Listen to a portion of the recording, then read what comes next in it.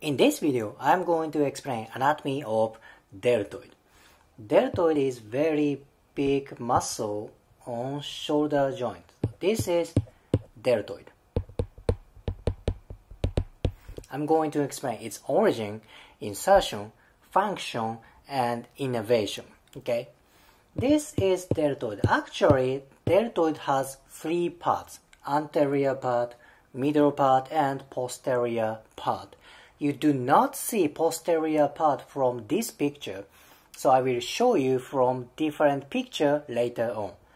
At first part, I'm going to explain general function of deltoid.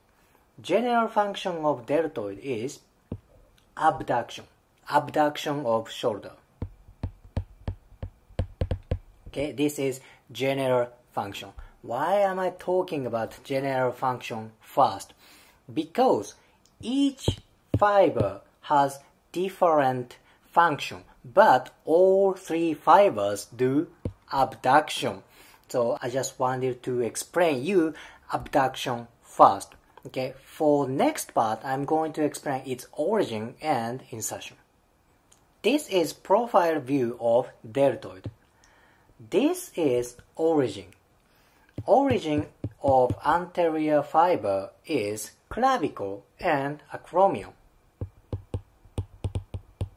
Clavicle and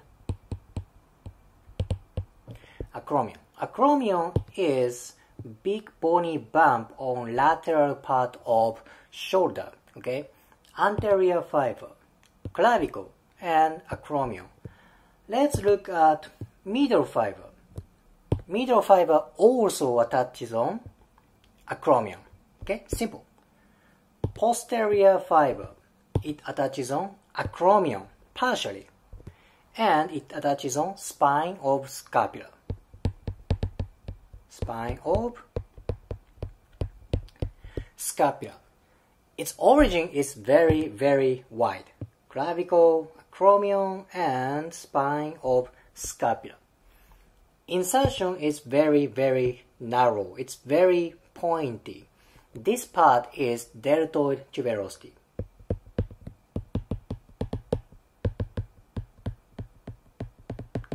Deltoid tuberosity. Again, its origin is very wide. However, insertion is very, very narrow.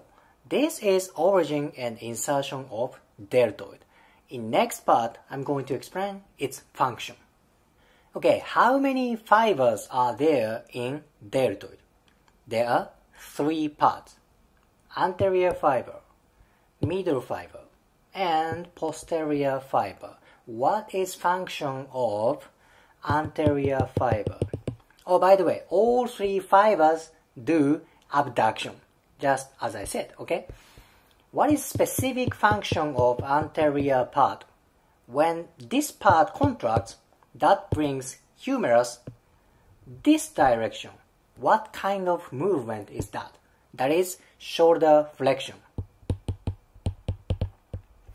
Same time, it has something to do with kind of this movement, rotational movement. What is it?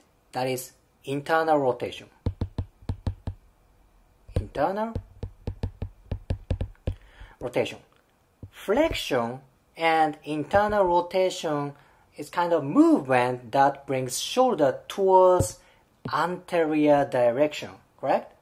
Flexion and internal rotation. They bring shoulder kind of anterior direction, right? Anterior fiber brings shoulder anteriorly. Very simple. Next, I'm going to explain middle fiber. This is middle fiber. Actually, middle fiber doesn't have specific movement. The one function is, do you remember? Abduction. Abduction. Because middle fiber is literally on middle part, it doesn't have much thing to do for flexion or other movement. There's exception, of course, if shoulder position is internally rotated or externally rotated. Maybe Middle fiber can do something flexion or extension, internal rotation, but in general position, function of middle fiber is abduction. Simple enough. Next one is posterior fiber. This is completely opposite from anterior fiber. What were functions of anterior fiber? Flexion and internal rotation. When posterior fiber contracts, that brings shoulder this way. What are they? They are extension